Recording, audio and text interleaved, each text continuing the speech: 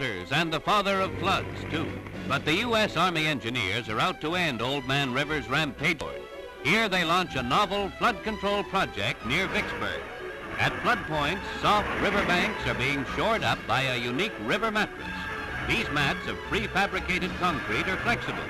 Joined together, they form a huge blanket.